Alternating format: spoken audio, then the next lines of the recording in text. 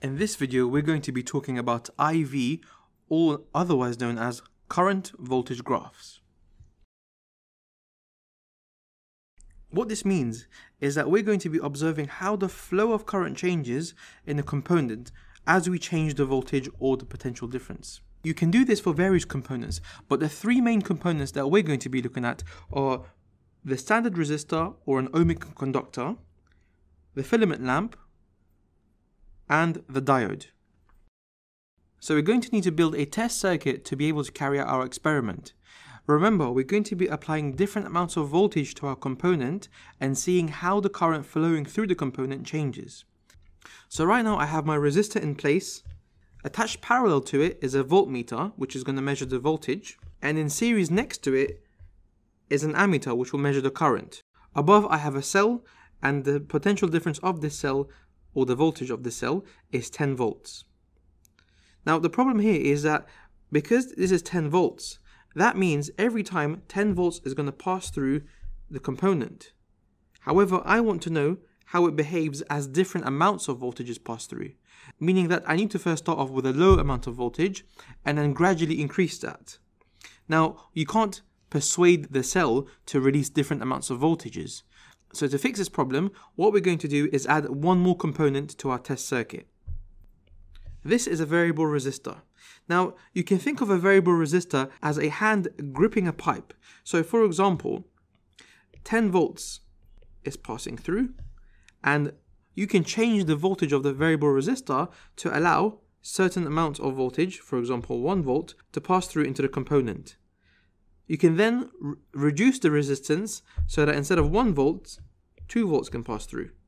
Eventually, you'll keep on reducing its resistance until the full 10 volts can pass through to your component. So now we have our standard test circuit ready. Next, we're going to create a table and simply record voltage and current. So we're going to start the experiment and allow 1 voltage to pass through from the cell through to your component. So you'll see that in the voltmeter it will say 1. Then we will look at the ammeter and record the current. Once we've done that, we're going to then reduce the resistance of the variable resistor so that more voltages can pass through, such as 2. Again, record the current on the ammeter. And we'll keep on doing this until we've hit the maximum amount of voltage that the cell can provide, 10 volts. And also record the current. Now, once we've got enough readings, we will then remove the resistor and flip it so that we can observe how current flows in the other direction. Now we can use the same test circuit for our two other types of components, the diode and the filament lamp. Once we've collected all of our data, we will then plot this, making sure that the current is on the y-axis and voltage is on the x-axis. And this is what the IV graph should look like for all three components. So on the left we have the standard resistor or the ohmic conductor. In the middle we have the filament lamp or bulb, and on the right we have the diode. Now you might notice that all three have unique patterns, and we're going to talk about why that is. So starting with our standard resistor, we can see that in both directions the voltage and current are proportional, therefore it has a constant resistance. However, you have to make sure that the experiment has been happening at a constant temperature, otherwise this will change the shape of the graph. Now you can work out resistance from the graph itself, and this is quite interesting. So if you think about this, we know that V equals IR. Now I want to show you how to work out resistance from the graph. So let's start off by writing down V equals IR. If you rearrange that, that gives you R is V over I. Now let's look at our graph. To find the gradient, we have to do y over x. In this case, y is current and x is the voltage. So the gradient, which we'll represent by little m, is going to be equal to y over x, or current over voltage. If I flip both sides of the equation, that gives me 1 over m is equal to V over I.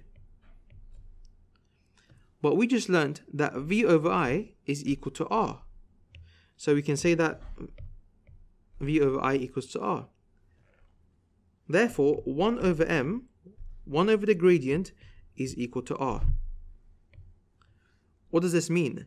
This means that resistance is inversely proportional to the gradient.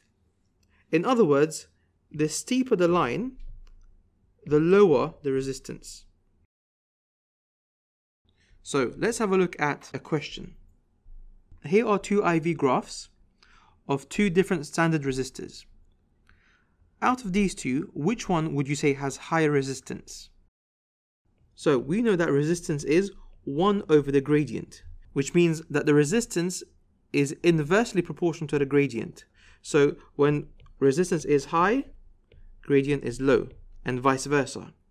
So if we look at A has a much more steeper gradient than B. Therefore, it must have a lower resistance. So A has got lower resistance, B is much more flatter, and therefore it has higher resistance. Okay, moving on to our next graph. This one is the filament lamp. Now with the filament lamp, you can see that at high voltages in both directions, it begins to flatten off. So what does that mean? Remember, we said that when the gradient is low, the resistance becomes higher. So at these areas, it's quite steep in both directions. So over here, the gradient is quite high. Therefore, the resistance must be low. Same for this area. However, at the ends of the graph, we can see that it's beginning to flatten off. So the gradient of the line is becoming smaller. Therefore, the resistance must be increasing. So why does that happen? To explain that, think of it like this. The brighter a bulb shines, the hotter it becomes. So the hotter it is, the higher the resistance. And the reason behind that is because it's harder for the electrons to flow. And finally, we have the diode. Now with the diode, you can see that here on one side, it's completely flat. So the gradient is completely flat, so 0, which means that the resistance must be very high.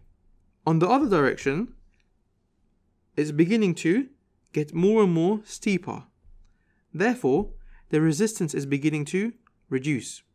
On the other side, you can see that as voltage begins to increase, the gradient becomes larger and larger, and the line is heading upwards. That means that the resistance is reducing. So a diode is a component that in one direction has got a very high resistance, whereas in the other direction, the resistance is very low. So it only allows current to flow in one direction. One use of a diode is to turn an AC into a DC, which means an alternating current into a direct current. Hey guys, if that video helped you, support our channel by liking, subscribing and sharing it with your friends. And more importantly, if you still have questions, drop a post on our forum at ExamQA.com, where I will personally be there to help answer your questions. Mohammed signing out.